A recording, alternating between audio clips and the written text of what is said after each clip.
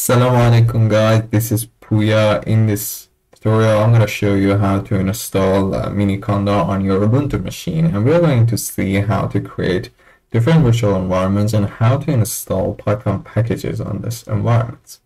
So first of all, you need to download Miniconda. As you can see, open up the main page of Miniconda. I'll put the link in the video description. Under this section, latest Miniconda installer, click on the Miniconda Linux 64, and as soon as you click on it, the download will start. Okay, I'm gonna stop it because I have already downloaded one. So the download file should be like this, .sh file. To install it, simply open a terminal, sh dot the name of the file, and press enter to continue. Scroll down. Here it says, do you accept the license? Yes. Here you should specify the destination folder.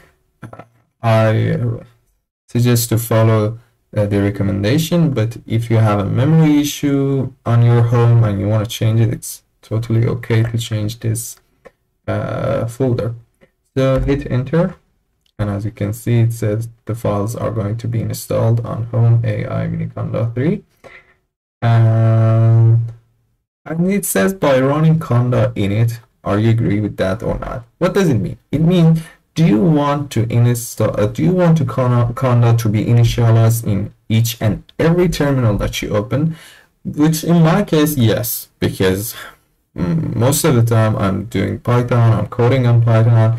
So and whenever I'm opening a terminal, most of the times I want to open a Jupyter notebook, or I just want to work with IPython or whatever. So I always want the conda to be initialized, and I want to be able to have access to all my environments on any terminal.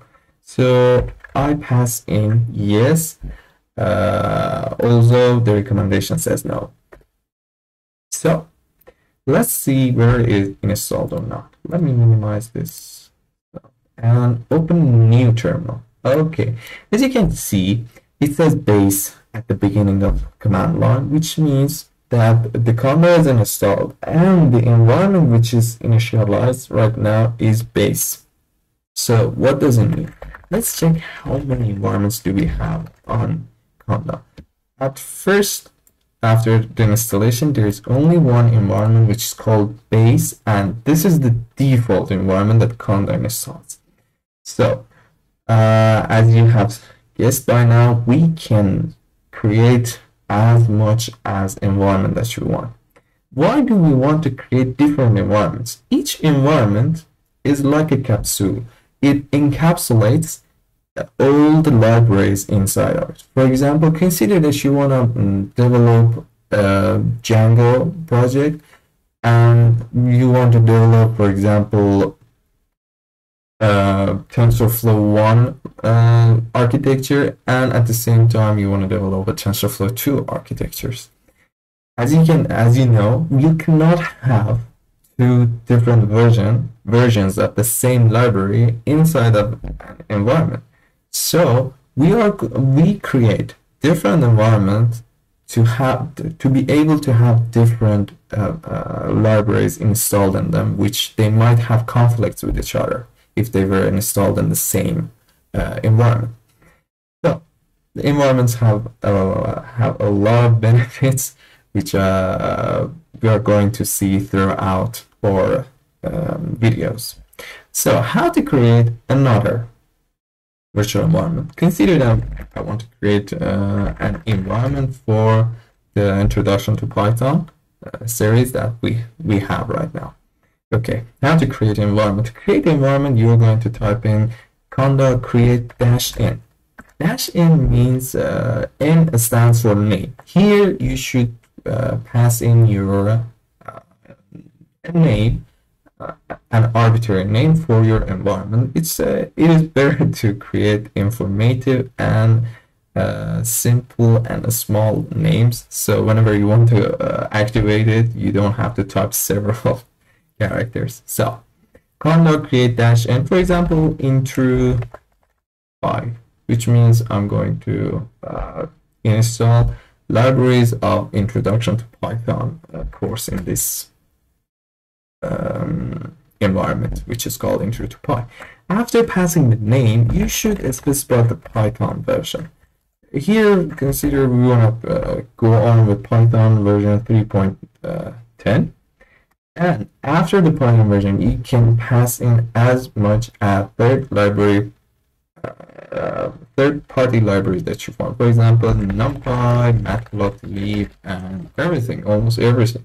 You can pass in here, and these libraries will be installed on into underline py or into py environment. In this case, I'm gonna go with just numpy only. You can specify the version on the numpy by passing 2 equal signs. Make sure to put 2 equal signs and passing the version, like for example numpy version to 1.21, 1.22, or whatever. If you don't specify any version, the latest library will be installed. So let's see what happens. Hit enter, and conda is gonna list all the libraries and packages that are needed for this configuration. And as you can see, numpy is here, pip is here, Python is here, setup tools is here. And if you're content with the list, just hit enter.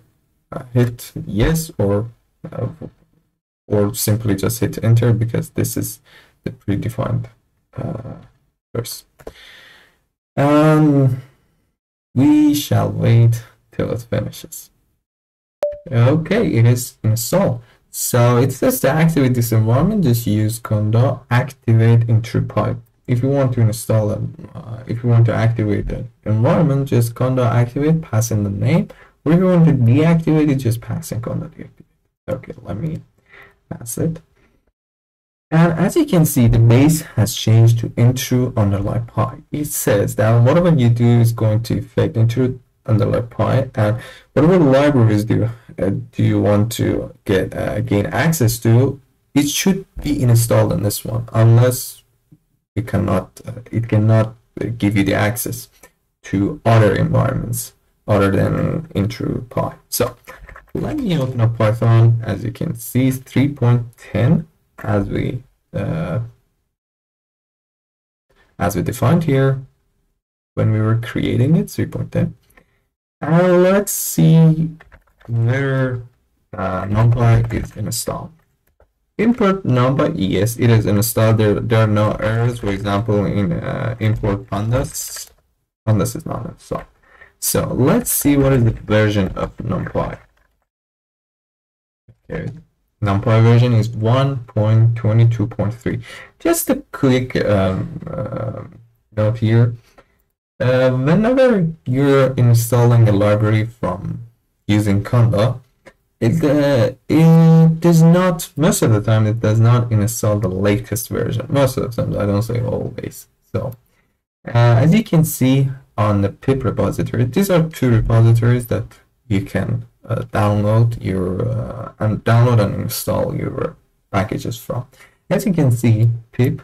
The version on this pip is 1.22.4, and if you click on the source code, the authors of numpy has released, under the releases section, has released version 1.22.4.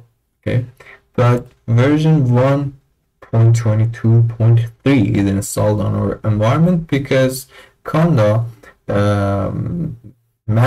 wants to manage the libraries inside the environments. That's why sometimes the version which is available on conda is not the latest version. And in this case, the gap is low, but sometimes the gap gets really large. For example, in TensorFlow, the version which is available on pip is 2.9.1, while the version is available on conda is 2.8.1, which means maybe several features are missing from this 2.8. And but in the case of numpy, the gap is a little small, maybe just a little bug fixing is missing from 1.22.3, which you may never occur to them. They may never occur for your case. So in this case, for example, we want to install the latest version of numpy. Just simply use pip install numpy. As you can see, it says requirements already satisfied. 1.22.3 is satisfied. We want to force it to install 1.22.4, so pass in the version as well. In this case, we forced it and it's going to download this for Python version 3.10, and it may take 8 seconds. Okay, it is over. Let's see what is the version of numpy right now. Numpy.starting version, and the version is 1.22.4. So this is how you can install library using conda, using pip. Just search for it if you don't know how to install a library using conda. There are several approaches: conda install -c, conda force, and so forth. There are several approaches for several operating systems. For pip, most of the time, like always, pip install the numpy library would work. The Python library would work. So let's see if we can gain access to numpy from base environment. So let me deactivate NumPy. Okay, I'm on base. Let me clear it so we can focus on the upcoming codes. So let me open Python and 83.9 because conda's version is base version is 3.9. Okay, I'm gonna go on with import numpy. As you can see, we cannot have access import numpy, although it is installed in truth to Python, but these environments are totally separated. There is no way you can access to one library from another one. And whatever you do, it affects base. If you install something, it will be affected on base. If you remove something, if you update a library, whatever you do, it's going to affect the environment, which its name is mentioned at the beginning of this command line. So let me get out and let's see how many environments do we have for the last one. Okay, as you can see, base into _py are installed, and if you install an environment variable, it will be located in envs under the main root of the Miniconda. So this was the last node, and that's it for today. Guys, please subscribe the channel, like the video, and share it with your friends, and click on the bell notifiers so that you will be noticed of my upcoming videos. One more thing, maybe I record a video on Windows machine. It doesn't mean that you guys with Ubuntu cannot use it. I'm going to open, whenever I open CMD, you guys just open terminal and follow the tutorial. That's the only difference between between Windows and Ubuntu for OR series. Okay, if something differs completely, like how to install, I'm going to create different videos, specific videos for Ubuntu and Windows. Whenever I don't create a video for Ubuntu, or specifically for Ubuntu or specifically for Windows, it means the same ruling applies here as well. Just open terminal instead of CMD and follow the tutorial. That's it, guys. Have a great day. See you on the next video.